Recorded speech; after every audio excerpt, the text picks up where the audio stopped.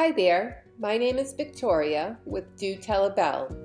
Today I am going to show you how I transferred my watercolor art to this latte mug. Before we get started, I want to share this bit of information with you. I sell a majority of my watercolor artwork through my Zazzle store, Do Tell a Belle. If you are not familiar with them, Zazzle is a print-on-demand company.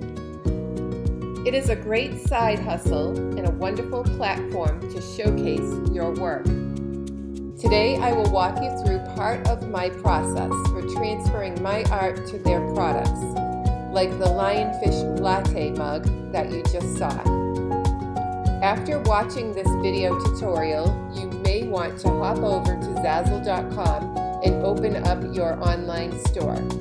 What you will need for this project: your watercolor art, Photoshop, a flatbed scanner, and a Zazzle store.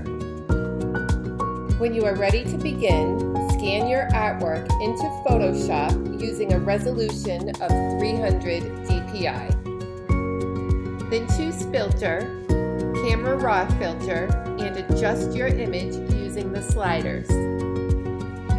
I like to bump up the contrast a bit, and also increasing the whites helps to hide the tooth of the watercolor paper. I also like to increase the vibrance and saturation of my artwork so that my mugs are rich in color. Once you have completed your adjustments, select OK in the bottom right corner of your screen. Save your work, close out of Photoshop, and head on over to your Zazzle store.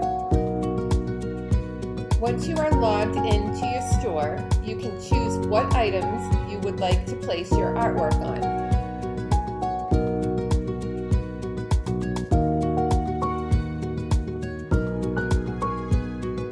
I am choosing a latte mug.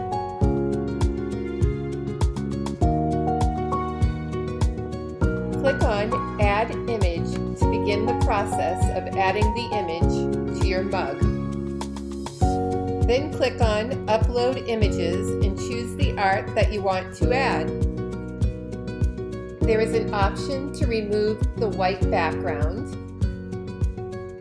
You can also size and position your image, along with a host of other options to create your perfect design. If you found this tutorial helpful, subscribe to my YouTube channel or check back often for my tips and tricks on creating and marketing your artwork.